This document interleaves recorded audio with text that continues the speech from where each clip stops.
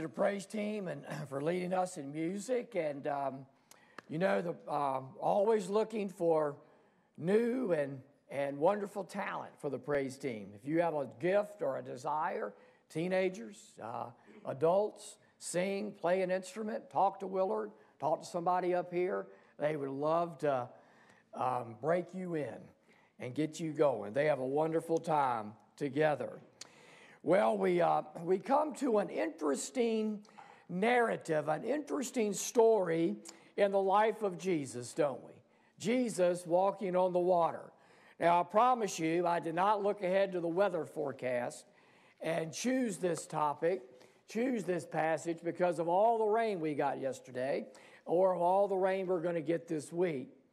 But Mark places it here, and we'll see in a minute, in a very strategic place in telling the gospel story. Now, we have interpreted in our culture, or I think we use Jesus walking on the water in different ways today, maybe to talk about different people. You may not, one, be a country music fan. I'm I don't listen to the stuff today too much.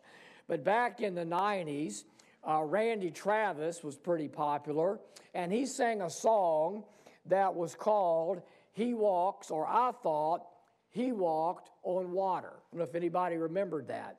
But what the song was about, he wrote it about his grandfather and how he as a little boy, a preschooler, and an early child just loved being around his granddad, all the wisdom he got and how granddads can be, all the games that he played with him as his grandchild, how creative he was, the great stories he had, and he would sing about that relationship, and he'd always have the phrase, I thought that he walked on water, and just how devastated he was as a little boy when his grandfather passed away, and very heartfelt at the end, I just thought that he walked on water.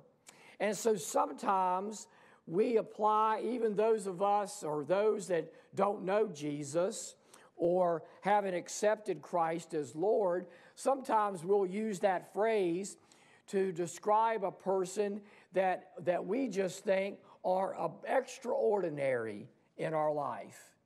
An extraordinary person, an extraordinary personality. We'll say, man, I just think or thought that person walked on water.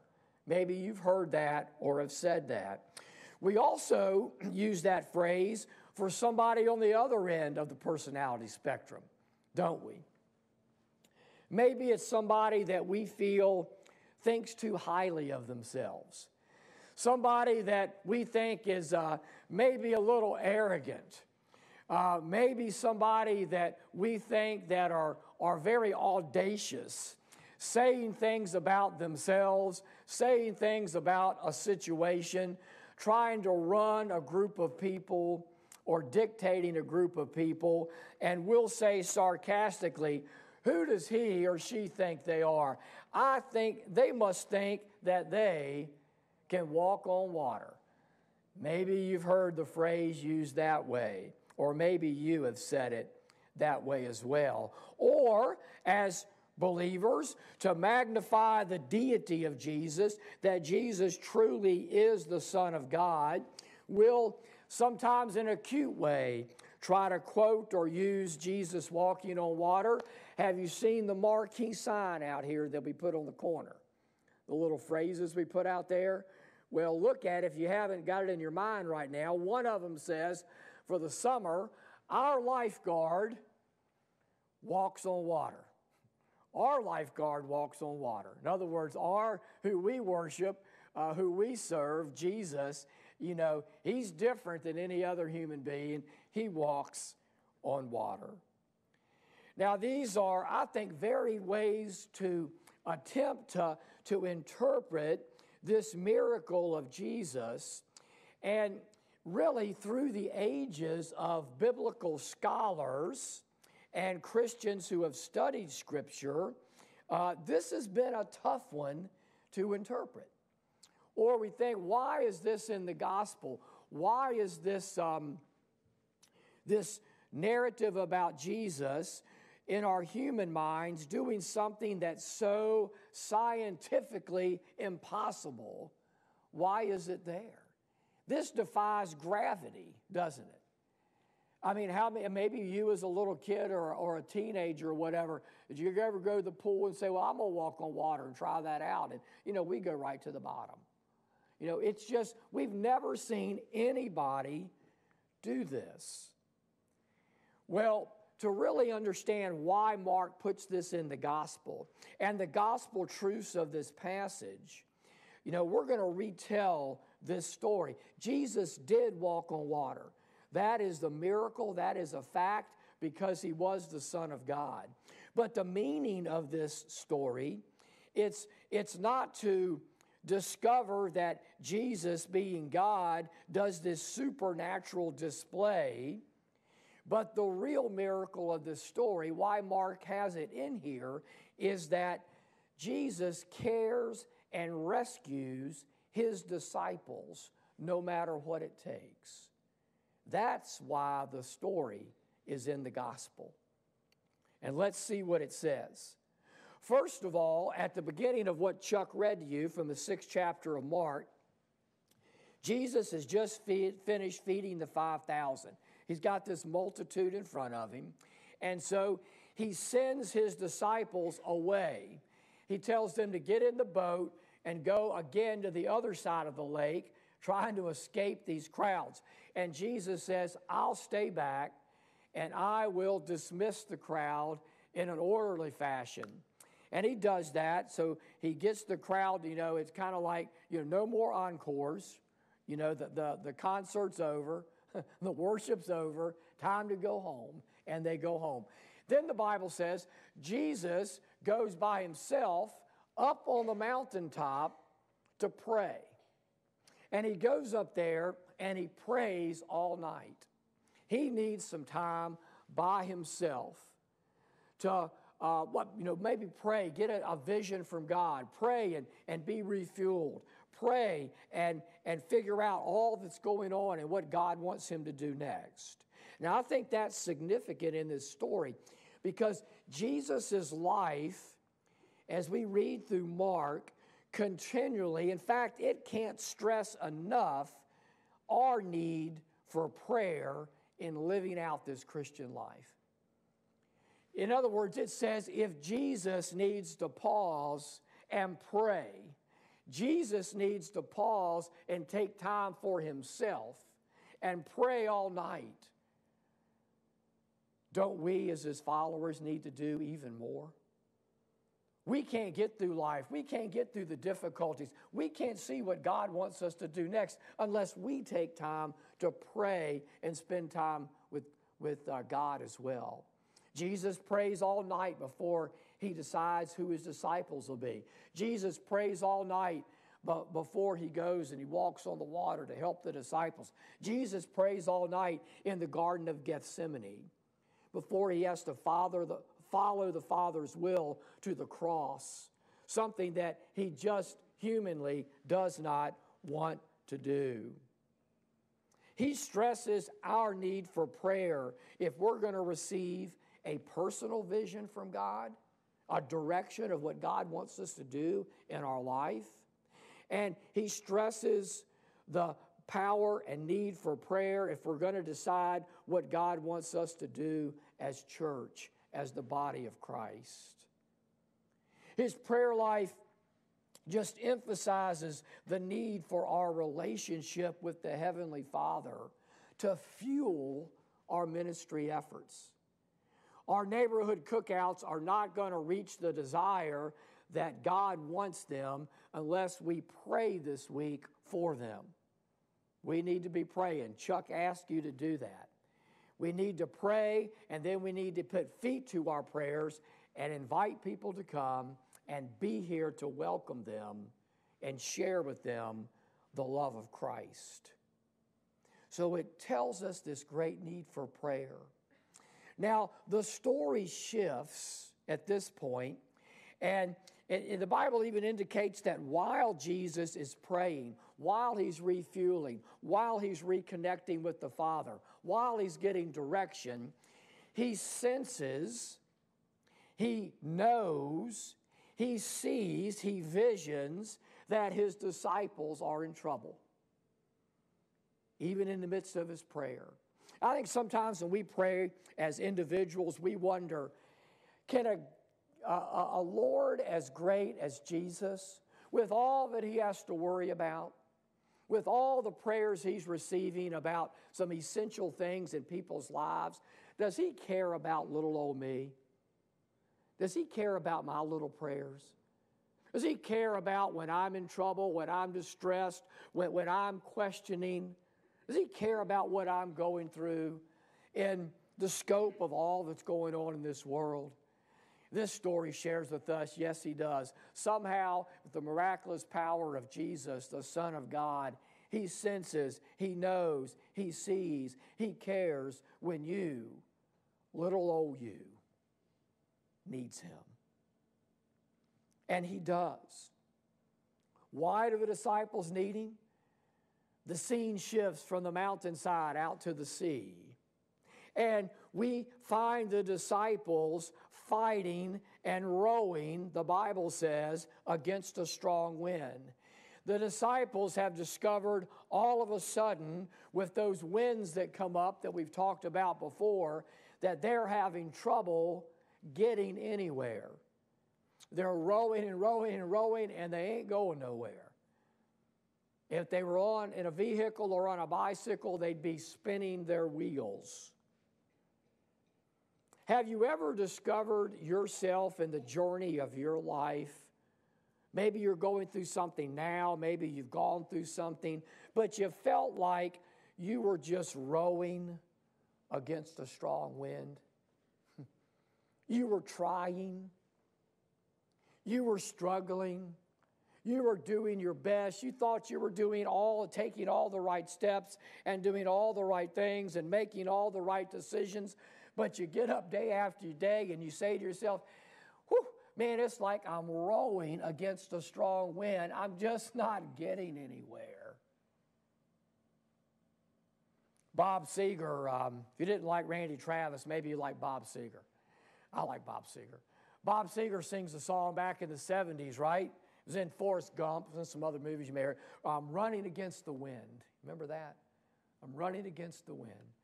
And he talks about how he was a young man and a middle-aged man, now an older man. And he says, I'm older now and still running against the wind. Maybe you feel stuck in life at the moment. Wherever you are in life, you're just stuck. You don't know what to do next, or it just ain't happening. And you're rowing against the wind. Maybe your career is not ascending like you hope. Or maybe you're looking for a change in what you're doing, or following a new dream of where you work. And you feel like you're rowing and trying, but it's against the wind. Maybe you're seeking direction at a moment in your life that's very critical. Maybe you're searching for purpose for your life.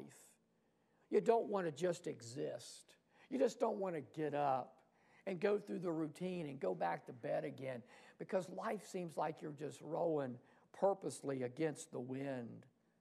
Or maybe something's going on in your life and you're just extremely frustrated. Or maybe you're bored. Maybe you're complacent. Maybe you're getting into despondency, or maybe it's gone deeper and you're depressed. And you just feel like you're rowing against the wind. Or maybe, I hope not, it's gotten to the point where you're thinking, I'm rowing against the wind so much, I just don't have really much hope left for my future. I don't feel like my future holds any hope. There's no joy ahead. There's no happiness ahead. It was this struggle of the disciples and Jesus' disciples today. It was this struggle that Jesus sees, that he drops everything he's doing, that he is going to overcome any barrier, even a choppy, stormy sea. and he's going to get to his disciples, and he wants to bring those disciples his presence, and he wants to bring to those disciples his hope in the midst of their rowing. And so Jesus does. He begins, and the Bible says he walks on the sea to get to that boat. And he walks, and the disciples almost don't recognize him. They're so blinders on, tunnel vision, working those oars against the wind, that they almost don't see the help that Jesus brings as their Lord. But thankfully, somebody, maybe out of the corner of their eye, catches something going on, catches someone walking. I didn't say this. I guess I got minutes to tell you this quick story. I was in Denver area one time, and it's about catching something out of the corner of your eye. I'm driving down this highway. It's all flat in Denver, even though it's way up there. And something kept just zipping by my headlights. And I said, what is that? I was afraid I was going to hit some animal. I said, well, maybe I was with friends. Maybe that's a jackrabbit. I think they have jackrabbits out here in Denver. And I'd go a little while longer, and something had whipped by out of the corner of my eye. And we never could figure out what it was. And I was telling a local about it. And he started laughing. He said, oh, that wasn't nothing. He said, that was tumbleweeds. So as I was catching this stuff out of the corner of my eye, it was tumbleweeds whipping by my car. And I'd never seen them before. But the disciples, out of the corner of their eye, they see, and they think it's a ghost. They don't know what it is. And then they realize it's Jesus. And the way they know it's Jesus is in the midst of their calamity, in the midst of their struggle, Jesus says to them words, even though they're scared out of their wits, that calms them right down. That calms the storm right down. Jesus says to them, it is I, have no fear. It is I, have no fear. It is I, Jesus. It is I, the Lord. It is I, the King of Kings and the Lord of Lords. It is I, taking us back to Moses at the burning bush when God says to Moses, it is I am who I am. It's I who has power over all of your life and your storms. Have no fear. Calming, reassuring words. Jesus came to them to remind them of God's care. Augustine, the great Christian from centuries ago, said of this passage, Jesus came treading the waves, and he pits all the swelling tumults of life under his feet. And Mark gives us the image of what the storms of life are. Jesus can walk right on top of them, no matter what we're going through. Pain, disease, depression, addiction, relationships, jobs, school, worry, depression, whatever. Jesus is powerful enough, he can walk right on top of the choppiness of our despair. And all worries and strains of this life live underneath his lordship. Why did Mark put this in the gospel? Let's think back now. Use your imaginations. Can you imagine those first century churches? Mark's writing this around 60 AD, 60 years after the resurrection. And these little churches are meeting. I think sometimes we imagine those early churches of the book of Acts in the days of Paul, like us, where they must have had a nice building, pews. Everybody came out on Sunday in their dresses and suits, and they just enjoyed church. And no, you had these little pockets of struggling little churches. Churches then were just a little body of believers, and most of the time they're scared and they're huddled in secret in somebody's house or somebody's place of business to come together for a few hours of worship and listening to the great stories of the Bible and listening to the stories of Jesus from those who knew Jesus, from those that walked with Jesus. And the stories are being passed down. So you can see this little huddled, scared believers and the preacher like a Timothy or Silas or Barnabas or Apollos. And they stand up and they say, this morning, let me tell you what the disciples told me. Here's a story of Jesus. His disciples were in trouble. His disciples were afraid. And Jesus came to them walking on the water on top of their troubles. And he calmed the storms around them. And he said, it is I, be not afraid. And these little churches that are even afraid right now that the authorities could burst in on their meeting and drag them away to prison, drag them away and throw them in the arena to be killed by the gladiators. Do you think they understood the message of the story? Do you think they understood Jesus can take care of our problems? Jesus can come in the midst of our storms and calm us down.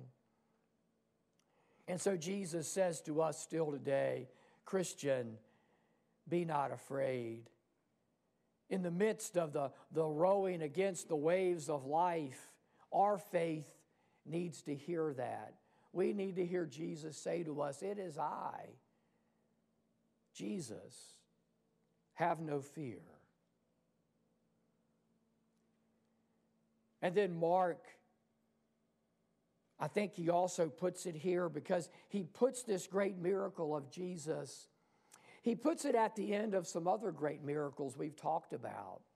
Jesus has healed a woman who had a blood disease of 12 years. Jesus has raised the dead of Jairus' daughter.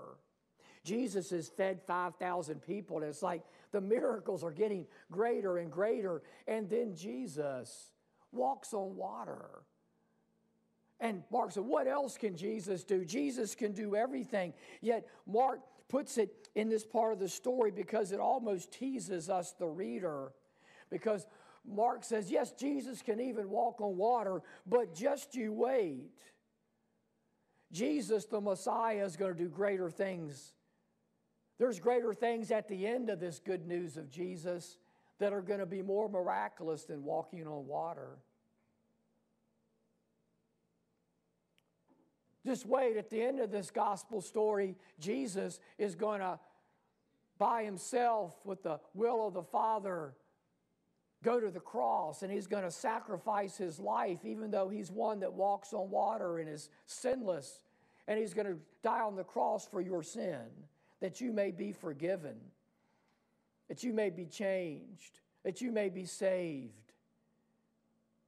And 3 days later, guess what? You think walking on water was great? He's going to come back to life again. He's going to rise again from the grave. And he's going to be the first fruits of the resurrection, that you who believe will be resurrected one day as well. You haven't seen anything yet, is what Mark's saying. You haven't seen anything yet. These will be greater events that the Messiah will do.